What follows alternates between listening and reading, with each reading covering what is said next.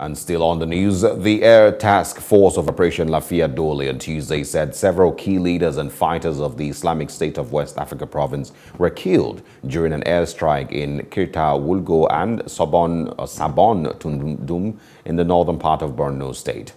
John Nenche, the coordinator of Defense Media Operations, made this known in a statement. The statement, which reads in part, states that the missions were conducted on the heels of credible intelligence reports indicating that some ISWAP leaders and fighters had relocated to Sabon, Tumbun due to the impact of the recent airstrikes at the nearby island settlement of Tubuma Baba. Similarly, up to 15 high-ranking ISWAP commanders along with scores of their fighters were harbored at the Kirta Wulgo, which serves as an administrative headquarters and training camp for ISWAP.